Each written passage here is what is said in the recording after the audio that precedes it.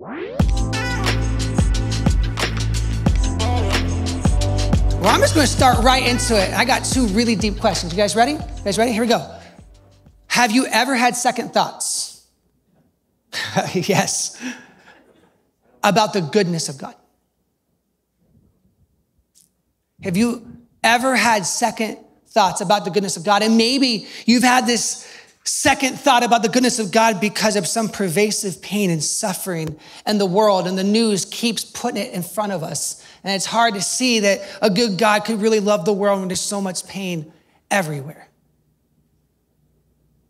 Or maybe another way to ask this question is, have you had second thoughts about the goodness of God because of some personal suffering that's impacted your confidence in his goodness?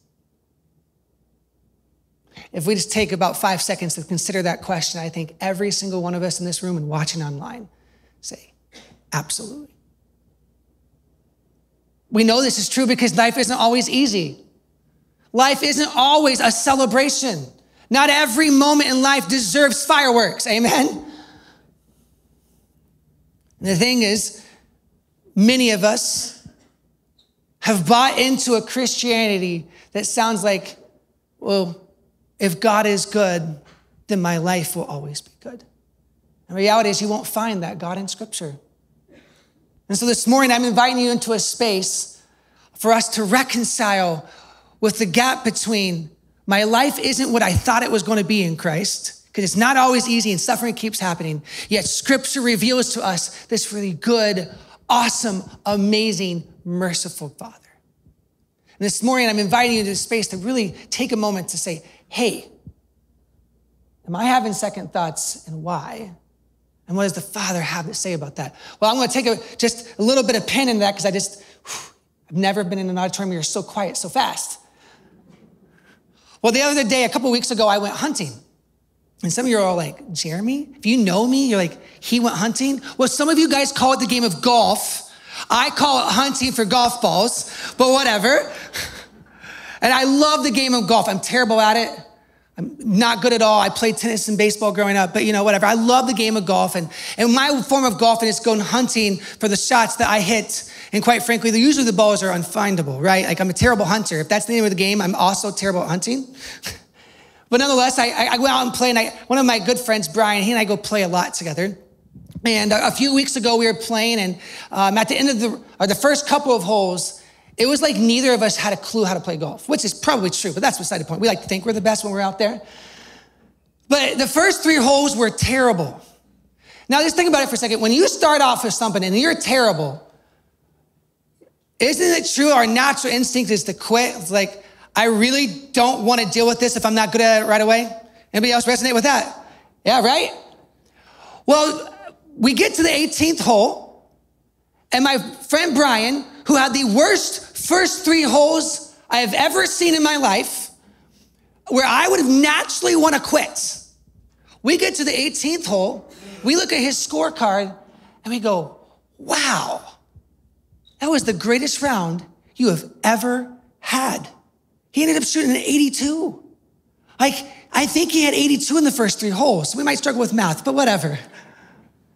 And I don't know about you, but typically when I am doing anything like the game of golf, the first 3 holes, if I am that bad, I want to give up. And so I'm going to go back to those first 2 questions I asked. When you get to that question of beginning to second guess whether God is actually good because life is throwing those first 3 holes at you, and there's nothing you could do but to have a terrible golf game. In your case, it's just life seems to always throw things at you. I've learned something from my friend Brian. Actually, ironically, not only did he have his best round he ever had, I've had my best rounds I've ever had playing with Brian. And I went home thinking that day, okay, well, that's interesting. Why does Brian always play great with me? And more importantly, how is it I always play great with Brian? You know why? Because Brian's actually taught me something. He's a super competitive person that I am, who doesn't like not being good at something. Okay, confession. I like being good at things, and I don't like when I'm not. How is it I can play terrible in the beginning of golf round with Brian and actually love the game at the end of the 18 holes? When with everybody else, I don't. It's because Brian has a unique skill. the last shot that was terrible basically does not impact his belief in his next shot. If you think about people you respect and you love, like I think about the people that I admire, that I just adore. I think about the people where life has thrown so much at them. And despite all of the grief and the pain and the suffering, years later, they still have this vigor and joy for life. It's kind of like Brian on a golf course. Those first 3 holes don't get him down somehow.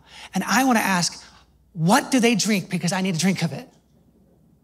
What does it take to be a Brian? What does it take to be the people I admire? Like for example, my grandparents on my mom's side. If you know them, like at the end of my grandfather's life at 86, like weeks before he was to pass away, we go into the nursing home he's at, and everybody's calling him Sweet Henry. And I look at my mom, I go, his name's not Henry. Like, why are they calling him Sweet Henry? They're like, oh, I just joked one day that he was Sweet Henry, and they all decided that actually you are like the sweetest man we've ever met, so we're gonna start calling you Sweet Henry. And I'm like, that is the epitome of my grandfather. But if you knew my grandfather's story, you would sit there and go, how in the world could sweetness be what he was known for? At the age of 10, his father dies. At the age of 10, he went and got a full-time job in the 1930s. Why? Because that was the only way to supply for his family. Because the oldest brother happened to be handicapped and was incapable of going and doing work. And so at the age of 10, he goes and works and drops out of school in 5th grade because he had to. See, some of us, when we're faced with something like that, sweetness and joy at the end of our life is not the common theme. But unfortunately, there's so much more in this story. Flash forward some years, and then his own namesake, his son,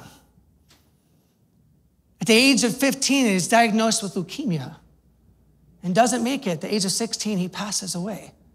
See, if you knew my grandfather's story at 86, it doesn't make sense that he is a man known as the sweet, loving guy who is full of life despite all the sufferings. And I just shared 2 with you. There's so many more in the middle. And you know that's true because that's your life, isn't it? And yet there's just something special that I look at my grandfather and I go, Lord, what did he have I wanted? Because wow, I respect that in the first 30 holes, Brian didn't lose it. He believed he could still do it. Those are the people we admire. And we've been studying this guy named Joseph these last 4 to 5 weeks. And if you haven't listened to him, I really encourage you to go back and listen to the last few weeks of Pastor Nate and Pastor Mark who preached on the story of Joseph, because Joseph is a perfect example of a guy whose first 3 holes were terrible. And if I were Joseph, I would not want to be positive. Actually, I don't think I'm going to be capable of being positive, let alone having any hope into the future. And see, some of us come into this space this morning, not just with second doubts that God is good. Those second doubts are not just reasonable, practical. Because like Joseph, something bad happens to you, you try to make the best of it, and no matter what you do, something else seems to happen, and it's not even your fault. Do you feel that? The weight of that for Joseph? Well, let me just show you a quick highlight of where we've gone the last few weeks with the Joseph story, a real quick recap. In Genesis 37 to 50, about 1/4 of the story of Genesis is the story of Joseph. And it starts in Genesis 37. In the very beginning, we find that Joseph is the young man who's the favorite one. He gets his fancy coat called the coat of many colors, which, by the way, the coat of many colors was a common coat that people would have gotten, but it was always given to the firstborn who was the favored son. And instead, they gave it to the 11th of 12 kids. So Joseph becomes naturally arrogant. If you read the story, I guess he becomes kind of an arrogant person. And then as a result, later on, unfortunately, totally unfair, his brothers hate him and are jealous of him. And they sell him off into slavery in the second half of Genesis 37. Sold off into slavery by his own family. He's betrayed by his own family. Nothing's fair. This doesn't make sense. But Joseph, I love Joseph. He makes the best of his story, doesn't he? He works really hard and finds himself in Potiphar's house. Potiphar happens to be, to today's standards and comparisons, he essentially is a general of the Egypt army, a very high ruling official. As he gets into his house, and that guy falls in love with Joseph, he makes the most of it, and he gets to be the leader of that house. Until something is accused of him, and Potiphar's own wife accuses him of doing something he never did, It's like Joseph, no matter how good he tries, how hard he tries, how much he wants to fix that slice, the ball always goes into the wrong fairway. And Joseph tries, and what happens? He gets thrown into prison. And then in Genesis 39-40, we find that this Joseph guy who always tries to pick it back up and do his best, he does. And he starts interpreting these weird dreams, and people start to realize there's something special and unique about this man. And then in chapter 41, the entire chapter focuses on Pharaoh, the king of Egypt. Calls Joseph in to interpret his dream, falls in love with Joseph. Again, Joseph makes the best of a terrible story. Man, I just love Joseph, don't you? Like, I want to be Joseph. Sort of. I don't really want all the pitfalls, but I want all the good stuff. And then Joseph rises to power. As the second half of Genesis 41 talks about how Joseph rose to power and became the right-hand second in power in all of Egypt. He was essentially the vice president of Egypt. And if you had known Joseph's story, that seems like a ridiculous ending, doesn't it? In some ways, this is the story I think most of us in Christianity assume. Our assumption is that because we come to Christ, we are going to be made second and we're going to be powerful and we're going to be able to overcome everything. We wish the story of Joseph ended in Genesis 41, but it doesn't. Yet despite all these crazy circumstances, this is what I love about Joseph, Joseph continued to respond with faith that God was with him. His story is tragic. And I say this because it's going to resonate with many of us in the room, entirely unfair. Some of your deepest pain, not caused by you, but caused towards you. And it's really hard to reconcile because it's just so unfair. No matter what you do, it keeps coming back. But I have to admit that Joseph's story sits comfortable with me in a way. Because it helps me reason with my own pain and trauma. It helps me remember, maybe there is a way out. Maybe I can still make the best of it. And I can see my hope, even in my despair. But Joseph, although he's the namesake to the story, is not actually the main character of this Genesis story. This is going to make some of us uncomfortable, but go with me for the next 25 minutes.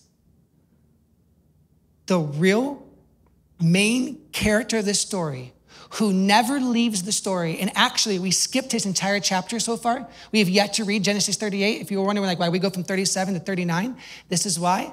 Because the real main character of the story is the one who inflicted. This is going to be really uncomfortable. This is PG-13 warning, I have to say. Sex is coming up. Some inappropriate relationships are coming up in a little bit. So if you have children in the room and you're like, I just want to give you a heads up. The real main character of this story is actually Judah, who is the brother who throws Joseph into slavery. Joseph, the namesake, is actually not the main character. It focuses on the brother who suggested to all the brothers to throw this kid into slavery. He'll die there. Let me show you just real quick what I mean. Judah is throughout the entire story. I just showed you Joseph. Let me show you Judas.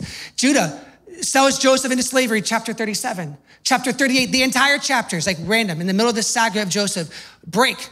Let's go. We're going to do an entire break in the whole story. We're just going to focus on Judah for a little bit. You see Judah, and I summarize here. I encourage you to go back and read it. He marries a Canaanite woman, which he was not supposed to do. And he goes and continues to make a mess of his life. Now I want to stop here and say, my natural reaction to this is that person deserved it. Anybody else? And this is a horrible response, I admit that. But in my own sinfulness, I want to go, well, the guy kind of did deserve it. He was kind of a jerk, right? And he continues on and he keeps making a mess of it. But then in chapter 38, man, this Judah guy never goes away. We find that Tamar, who happens to be his daughter-in-law, who can't have a child, her husband dies, and he refuses to give her her dignity as he was called to do based upon the customs of the day. Man, what a jerk. And then he continues, and I told you it was PG-13. Judah meets up with who he believes is a prostitute, and I'll get to it in a little bit, just how crazy that story is going to get. This is the main story, by the way, friends. This is the main character. Then Judah convinces Jacob, the father of all 12 brothers, to send Benjamin, the youngest, to actually go with him to Egypt. And then, which we studied last week, and then this week, we see that Judah and his brothers, all of them, after all this drama unfolds, the last few chapters begin to focus on the really uncomfortable storyline of the redemption of Joseph? No, it's Judah. And I want you to know right now, this is only part of Judah's story. I'm going to show you the rest of it in a minute. But do you see it? Imagine just for a second, you're Joseph. All the reasons why you would have second thoughts about the goodness of God might come out. I just have to give a caveat right now that this is a really hard sermon to preach because I've been preparing for it the last 2 weeks. I found myself in tears, and I'm not saying that with hyperbole, like legitimately. God was revealing some pain in my own life where I needed some healing, and I needed for the Lord to reconcile some things in my own heart for pain that I've given onto somebody else. And he also revealed 2 different scenarios where I thought I had moved on from something that happened 7 years ago. And quite frankly, I'm still thinking about it and praying, God, what do I do with something that happened 7 years ago? So I just gotta say that this message this morning is gonna get heavy. It's gonna get hard because we don't like the villain in any story, do we? So this reality that Joseph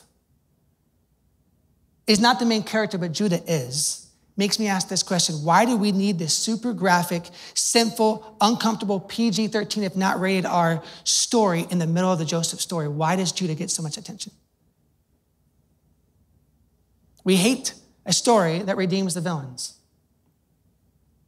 Deep into our nature and our core as Christians, sadly, we as Christians who say from stage and believe and come to a church that says no one is too far from God, we ourselves still don't like it and struggle to believe in a reconciliation story for those who've hurt us the most.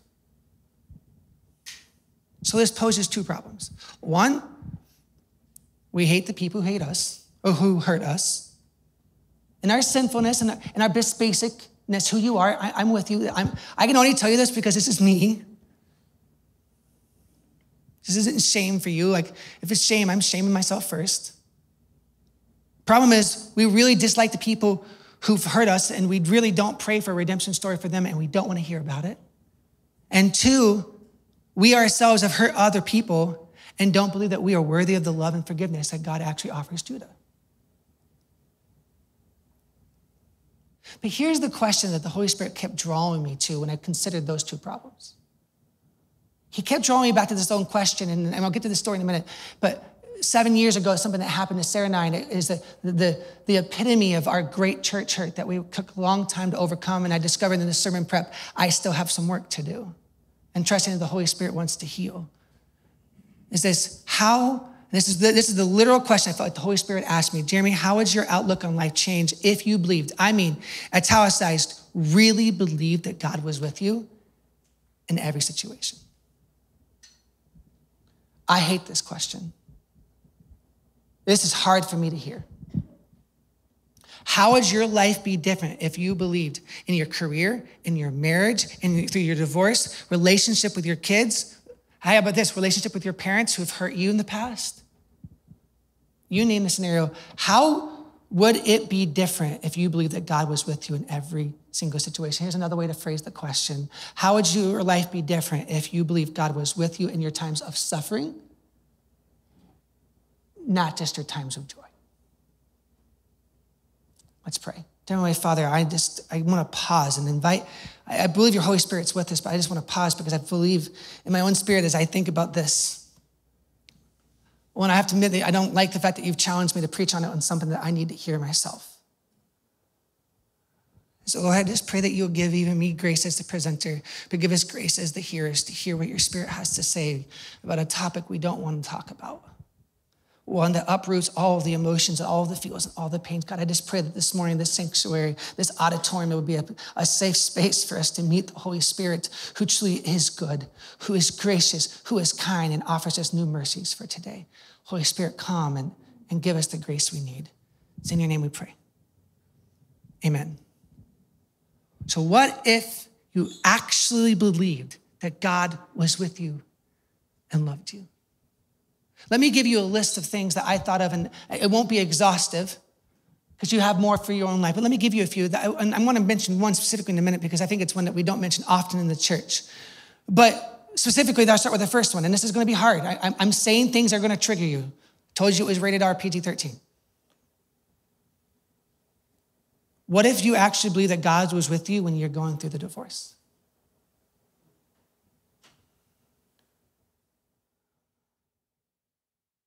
What if you believed God was with you when you were passed over again for a promotion that you've been working so hard for that you feel like you've deserved? And you feel like your boss doesn't like you and they hate you, or they keep mistreating you and it seems it's unfair. Like what would it be like if you actually believed God loved you? This is the one I really wanted to make sure I say because I think this is missed often in life. What would it look like for you, your outlook on life, if you believe that God was with you, if you're the person who was born with a disability that God does not seem to want to heal you of? I don't think we talk about that one enough. But there's some of us who really struggle with that. It's unfair. I didn't cause this, but it's been caused to me. It's a different form of a similar story of Joseph.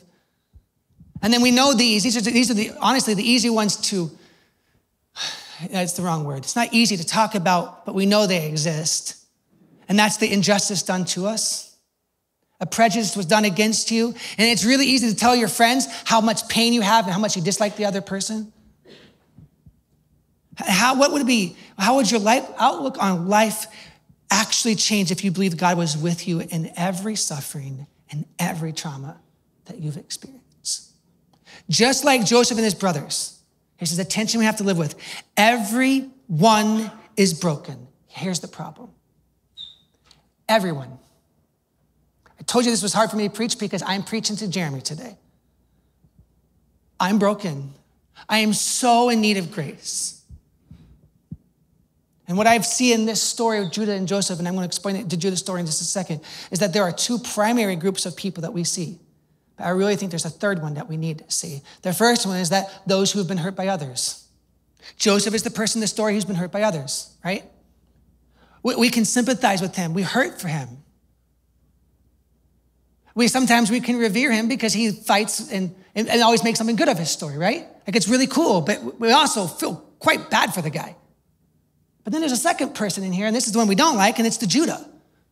The one who's caused the infliction against you, the one who's hurt you, the one where I even say this, and I literally, I'm not trying to dramatize this, but my chest is pounding because I know the name and the face of the person I'm thinking of for me. And it hurts to even bring it up because that person is the person that starved for me to when I say that Jesus could love that person when they've hurt me so much. But what I've learned is there's actually a third category, and I would say it's me, and I actually think it's you. It's those who've been hurt by people who've also hurt other people. We've all are broken. According to Romans chapter 3, everyone in this room, watching online, desperately needs a Savior. My invitation for you this morning, while you second guess, is to acknowledge that we are broken. You are broken, I am broken, and I need a Savior this morning. And what's crazy about the Joseph story is that Joseph was broken, hurt, and alone. And the distance of time between Genesis 37, where he's sold into slavery, and then Genesis 44 that we pick up today is 25 years. You know what that means for Joseph? 25 years of feeling alone. 25 years of assuming your family members are never coming back to see you. 25 years of no one ever coming to trying to find you because you've been lost. 25 years of trying to get up the corporate ladder and being struck. 25 years of trying to fix your marriage and everything you do, it seems to never work. 25 years of it. Do you feel the weight? And for some of us, we walk into this room and 25 years, it just happened last night, Jeremy. And yet Joseph does something that's credible. It's incredible to me that for 25 years, without a resolution, without a redemption story that includes the other people, he never gets reconciliation with the person who hurt him. Throughout his entire storyline, it always says that God was with him and people could see God in him. Actually, I didn't quote it for you, but Potiphar actually invites him to be the leader of his house because he actually says, I can see God in him, is the quote. I love the Joseph story because it helps me, but the reality is it's the Judah that I am. And what it shows in me is that this entire crazy story is about God working behind the scenes to this very messed up, broken situation to build up a nation that he has promised. But then I look at chapter 37, 38 again, and I see this Judah God that I don't like. And I ask this question, but how could it be Judah? That's the main story. How could a good, gracious God, this is something we got to reconcile with. How is a good, gracious God is the one that would choose Judah to be for all the people be the one that carries the blessings for all of Israel. As people who've been hurt by others, as somebody who's been hurt by somebody like Judah, we need to face this story head on and find a way to reconcile with the fact that God chose Judah to be his namesake. All the people who've been hurt by others, who have hurt others and struggle to believe themselves that they are worthy to be loved again, we need to face this story head on and reconcile with the fact that God loves us unconditionally and wants to transform your heart too. Simply this is what I want to show you this morning, is that Judah's evil and self-centered heart that has hurt you. This is so hard. Maybe you're that person, you're Judah who hurt somebody else. That Judah's evil and self-centered heart is transformed over these 25 years by God's grace to be the person who God uses to actually save his people. Let me show you how. Let me show you how this morning for the next few minutes. I know this is heavy, but the very first thing I want you to see is that Judah, this is going to be hard for some of us, Judah accepts he is guilty as charged. See, in Genesis 37, he doesn't. He goes home to his dad and he says, no. Like, something crazy happened. He got eaten by wild animals. He comes up with some crazy story and doesn't take responsibility for his actions and his own jealousy and his own pride. And then in Genesis 38, here's the PG-13 part. We find in Genesis 38, verse 15, it says, when Judah saw her, this woman, he thought she was a prostitute, for she had a cover over her face. Not realizing, though, that she was his daughter-in-law. He went over to her by the roadside and said, come now, let me sleep with you. Jump a couple of verses ahead in verse 24, it says this, about 3 months after that moment, Judah was told, your daughter-in-law Tamar is guilty of prostitution. And as a result, she is now pregnant. So how does Judah respond? Bring her out here and have her burned to death, which was a customary thing. It's a weird thing to listen for our cultists today, but it was a customary thing. And as she was brought out, she sent a message to her father-in-law, I am pregnant by a man who owns these. Now here's a crazy thing. This is really weird, but it was also culturally norm for you, if you were to meet up with a prostitute, that you actually had to give them something of yours to identify who you are. And so Judah does exactly that. He actually gives her his shawl, which would have actually been the namesake of the entire family of Abraham. And he gives this shawl to her to say, hey, this is who I am, which is like a crazy concept. But all this to come back to say this, because she says, see if you recognize whose seal and cords and staff these are. So Judah, now out in the public court, is faced with this. And how does Judah respond? See, in Genesis 37, we know how he responds. He runs from responsibility, he denies it, and makes more mess of it throughout most of chapter 38. But now at the end of chapter 38, I know this is hard to hear, but can I just show you the God of grace? Here's the Judah story. He responds, he says, she is more righteous than I, since I wouldn't give her to my son Sheila and give her dignity she deserved. And then it says, he did not sleep with her again. She is more righteous than I. The only way Judah could say this phrase, she's more righteous than I, is to acknowledge for the first time and admit the unrighteousness of his own heart. This is pivotal. A pivotal change, a critical turning point in the Judah story. He notices the righteousness in Tamar, and as a result, he accepts the unrighteousness in himself. This admission by Judah may seem insignificant to you, because think about it. Couldn't this admission also just be shallow words? Like as a parent, you know, your kid goes and does something and they mistreat one of their siblings.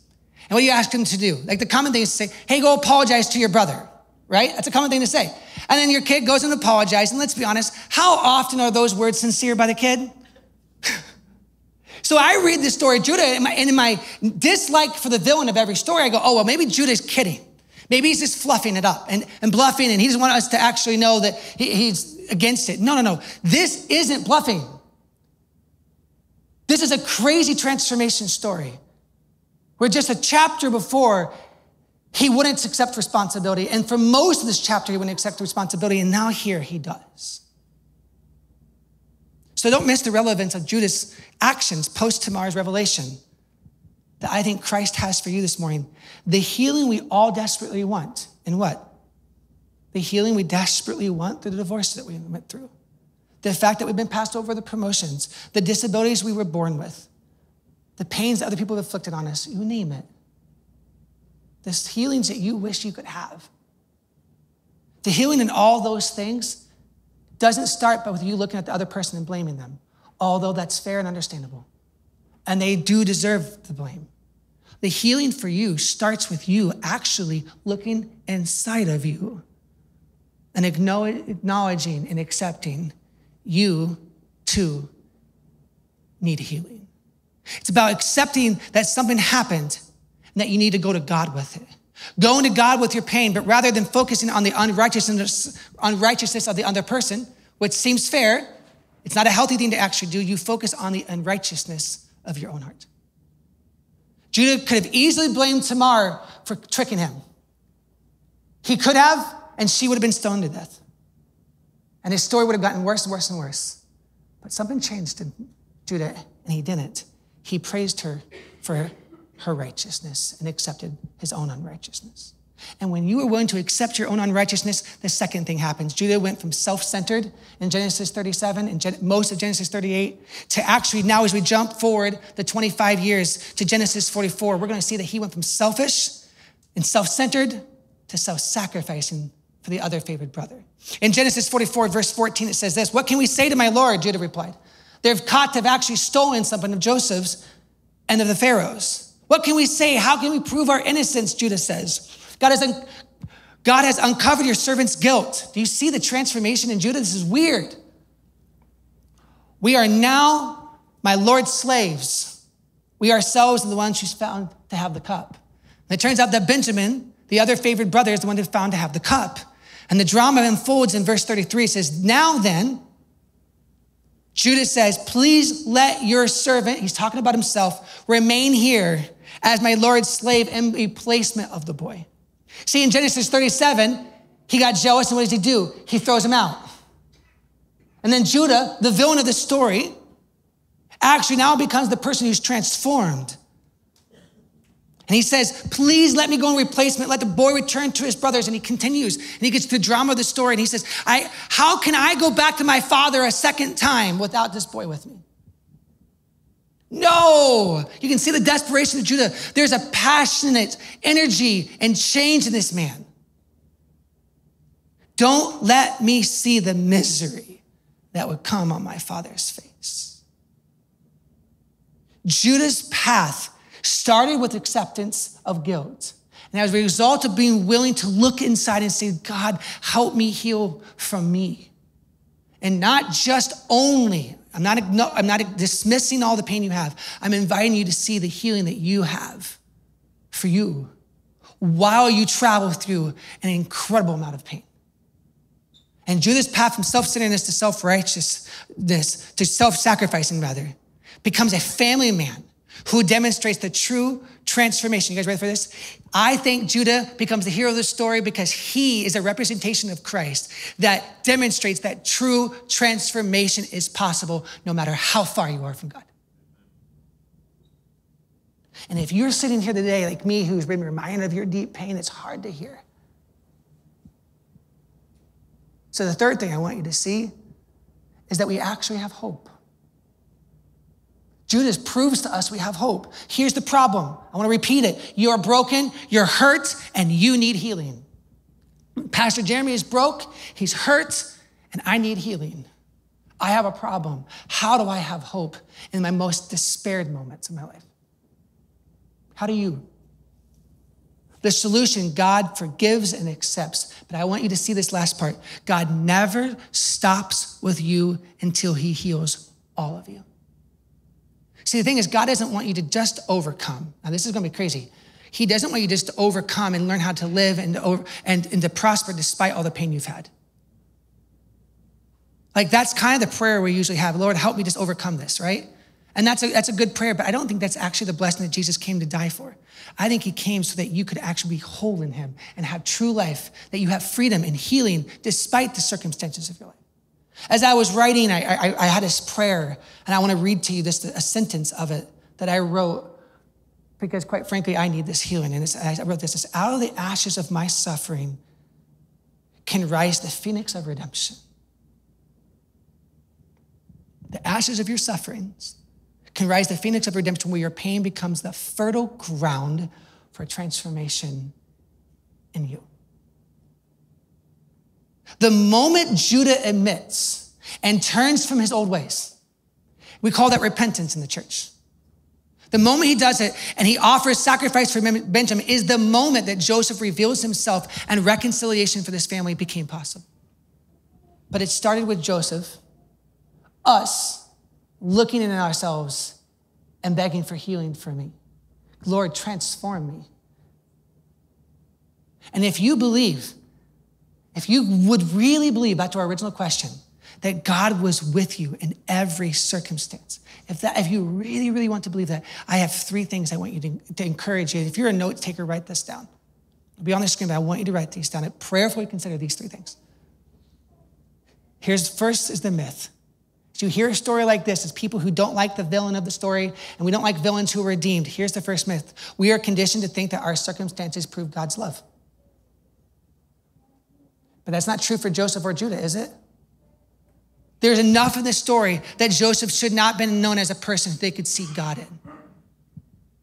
See, some of us have bought into this, what I would like to, I don't want to bash other communicators, but I just see sermon after sermon after sermon where we promise your life is going to get so much better. It actually might get harder, but God is with you in it. So we've preached the message that it just gets so much easier when Jesus enters. It does in some regards, but it doesn't prevent all pain and suffering. We are conditioned to think that our circumstances prove God's love, but the problem with that is not everything in life is good. Life is hard. Bad things happen to good people. Crazy fact, Christians do bad things when they love Jesus. You're staring at one who hurt his wife. I told you PG-13, I'll admit it. We were married for 1 year. My wife, I walked in from work one night and she was crying and I said, what's up? And she had found that I was still struggling with pornography and I thought my marriage would fix it and it didn't. By the grace of God, 14 years later, here we are and we've healed together. And we learned that this story is true. When I hurt her, and I will never forget the facial expression and the emotions my wife had when I walked into that room and I realized the amount of pain I inflicted on her. I'll never forget that. And some of us in this room have second thoughts about how good God is because we've been conditioned to believe that our circumstances will prove that he's good. Problem is, even good people do bad things. How do we reconcile the God when he's called good, gracious, and loving when his people often aren't? I think it's because your conditions don't necessarily prove God. He's just in them with you. Here's the second thing I want you to see. This was a big one for me, and I think we see this actually in Judah's story and Joseph. How you respond to the suffering in your life, I think reveals to you the healing you need with Jesus this morning.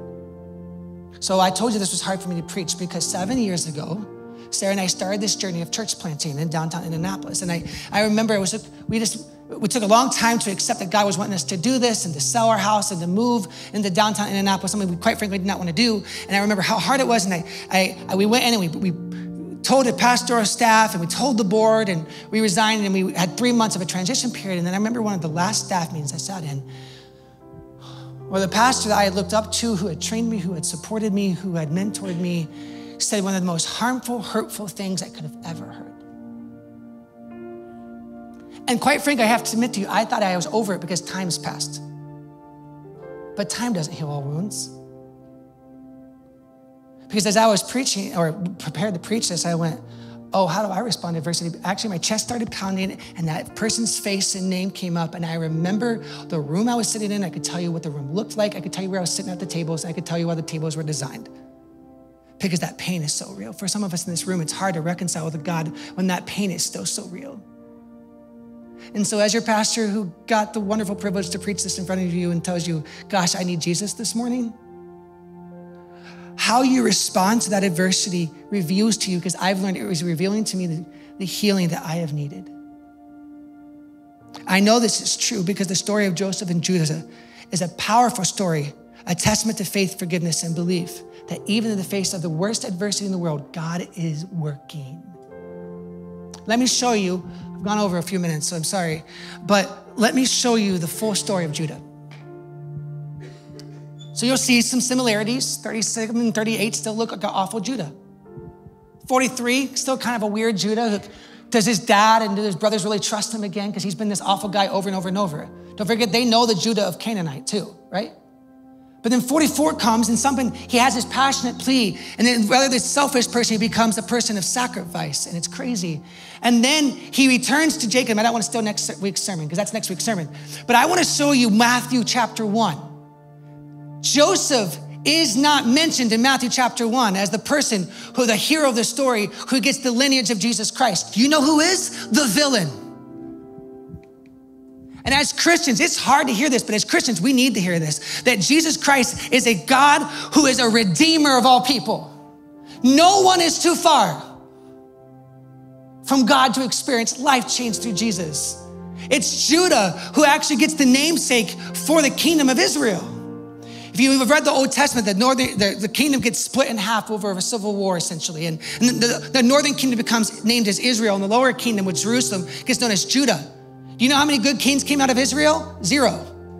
All the good kings in the Old Testament came out of Judah. Not only did they come out of Judah, they were literally Judah's descendants. Not his brothers, not Joseph's descendants, Judah's. See, in our brokenness, that's unfair. But that is the God we believe in, and that can be your story. See, I know we don't like hearing the villain story because, to be honest, it's like we're all pro-Joseph in this story and we're anti-Judah, and it makes sense. But can I just invite you to something? This is going to be really hard for a few of us. I think all of us are Judah. That was hard for me to admit this week. You see, while Judah spends much of the story as the villain, God transformed even the villain by his love for him to be the man who accepts his guilt. Some of us need to start there this morning.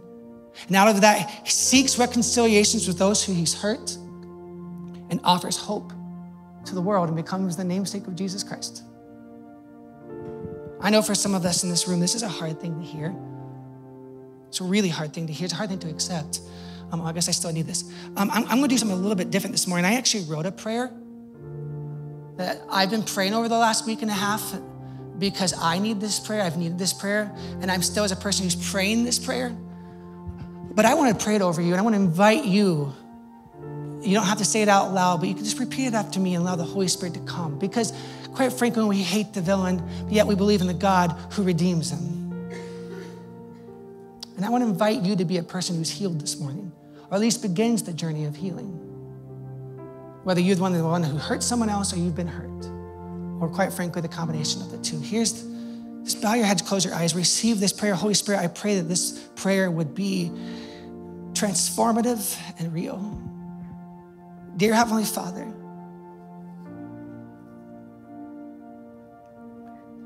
thank you so much for loving and accepting us despite our brokenness. Thank you for loving us when the pain, suffering, and unfairness of this broken world clouds our memories of just how good you are. Forgive us, Father, for not recognizing the buffet of blessings that we actually get to enjoy every day while we suffer because you love us so much. Lord, this morning, help us to grow in accepting our own guilt along the way. Help us to see our own idols and to transform us from our own self-protecting, selfish people into a self-sacrificing people who love others. And Lord, this last sentence just struck me this week, and I pray it would be a blessing for other people this morning. Refine our taste for all the things you. Jesus, heal some people in this room. Just bring a restorative heart. Lord, we love you. Thank you so much for being a God who truly loves us this much. In your name we pray. Amen.